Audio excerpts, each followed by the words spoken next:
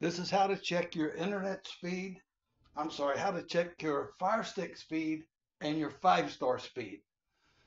So if you hit the home button on the remote control, this is your home screen.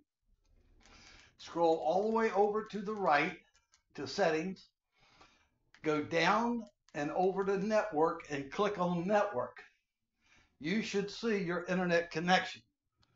Now hit the play button on your remote control, scroll over to run speed test and click on it. It'll take a couple of minutes to run this test.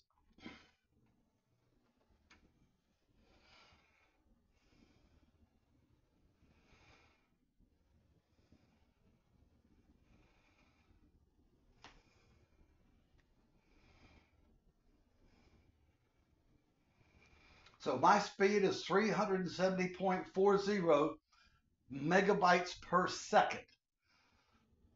Now hit the home button. Remember that 370.40. Hit the home button on the remote. Go into your 5-star program.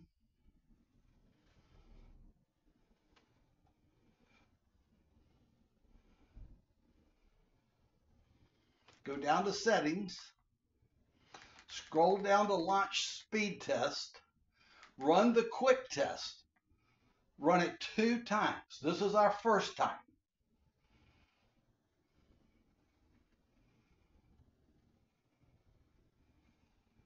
So my first time is 40.32. I'm going to run it one more time.